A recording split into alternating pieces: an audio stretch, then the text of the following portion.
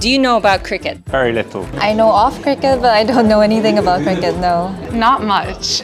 Yeah, I know it. I do. Yes, of course. Perhaps that's the only thing I know about. How many players are in one team? Maybe 6? Like 8.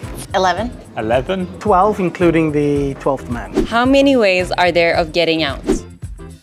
LBW, like leg before wicket, which is one of them. You can get bowled. Caught, run out. You can hit the stumps. Who will win the 2023 tournament? South Africa. I think India. England. Maybe India? I would definitely root for Pakistan. Those were our workmates on cricket and the 2023 World Cup. And now we're here to break the stumps and bails of this highly anticipated sporting event. Cricket, known as the gentleman's game, transcends language and borders, bringing together fans from all over the world. It is a game where passions run high and the rivalry is electric. It's going to be a run fest. Whoever wins, I guarantee you, effigies will be burned in the subcontinent. The tournament happens every 4 years. This year's host will be two-time winners, India.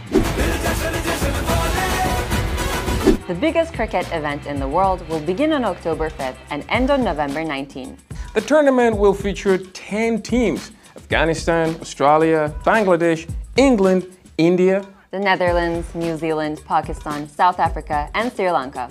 Now, this year's World Cup will not include the 1975 and 1979 champions, the West Indies, following their loss to Scotland in the qualifiers. Though several teams will participate in the tournament, the game you must watch out for, as per expert, is India versus Pakistan, where the rivalry is fierce and has reportedly surpassed cricket's oldest rivalry, the Ashes, between Australia and England.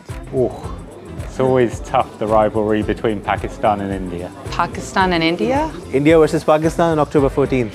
India is currently ranked first in the world in all formats of cricket. The last time India and Pakistan battled it out in the World Cup was one of the most watched ICC events ever. Yeah, I think we need to get out of this mentality, like only Asians should be in the finals. Guys, come on. We didn't even create cricket. The 10 teams will play each other in a round-robin format before the semi-final stages. Now, if you're wondering what that is, let me break it down for you. Each team will play against all the other teams at least once.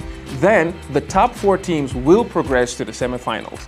From there, 2 victors will advance to the finals. The games will be held in 10 different stadiums. The grand finale will be held at the biggest cricket venue in the world by audience capacity, Ahmedabad's Narendra Modi Stadium.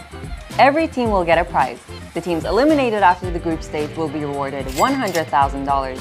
The losing semi-finalists will get $800,000. The runners-up will get $2 million, and the winning team will receive $4 million alongside the coveted World Cup trophy. I'm rooting for India and Australia. Those are 2 teams, Azera. Sri Lanka and Pakistan. Okay, so I'll just root for Pakistan then. See ya.